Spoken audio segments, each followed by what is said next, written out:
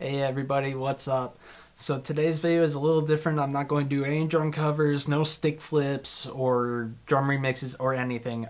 Today is all about my custom painted snare drum that I've recently done. I'll tell why I did it, how I did it, and give you guys some test footage of different heads, different tunings. So first off, the reason I did it, I just wanted something unique, something different. You know, I've seen a lot of guys, like the big guys, they all have these like amazing kits that are like one of a kind. So I kind of wanted to do something like that, but I didn't also have the money. So I was like, I'm just going to paint it. Why not? So it started off as a Mapex Armory snare drum, the Tomahawk snare. So yeah, it's a 14 by 5.5 steel shell. There's some power hoops, the 2.3 millimeter power hoops by Mapex. It's a great drum, and yeah, I was like, well, I'm going to paint it. So how I did it was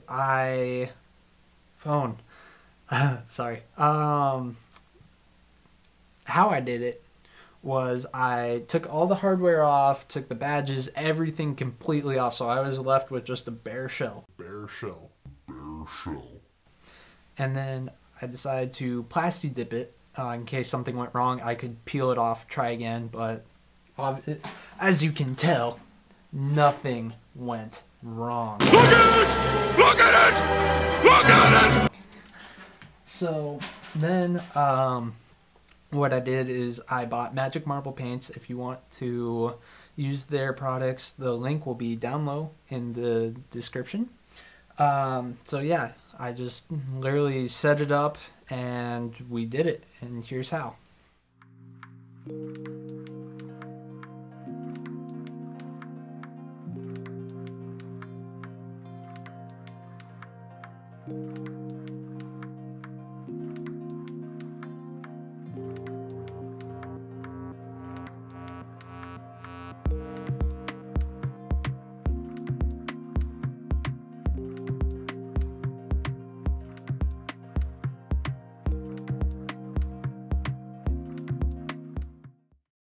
So yeah, it was a pretty easy process. Me and my good friend Nathan Spahn did it.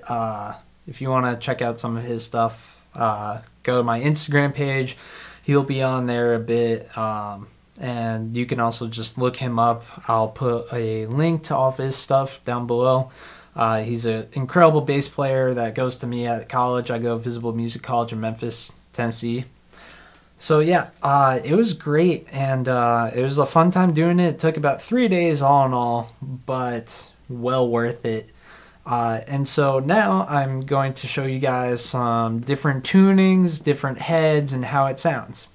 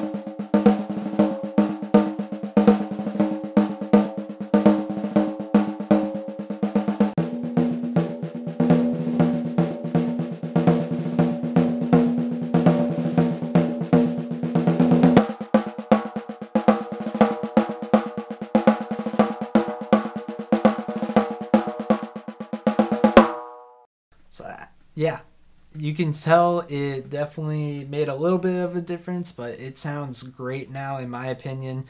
Let me know in the comments what you guys think of the paint job, how it sounds. Also, sorry for not having as many tunings in the heavyweight and the EC1 by Evans. The audio files got deleted after I left the studio already, so I was like, well, great. I can't go back and redo it because I left for Christmas break. So yeah, but it sounded great in all of them. Low, it was a little bit more rattly, but high, if you tune this drum high, it sounds amazing, and that's personally how I like it, so it all works out. So yeah, thank you again. Please like and subscribe if you want to see more. I'll be coming out with more content, more videos pretty soon. And also, if you haven't noticed, I have been in partnership with Logan Garments. I'm not wearing them right now just because like all their clothes are in the wash. I'm weighing on more clothes. I can't wait to provide more content with them and more about my drums. Yeah, thank you again for all the support, and I hope everybody has a great day. God bless.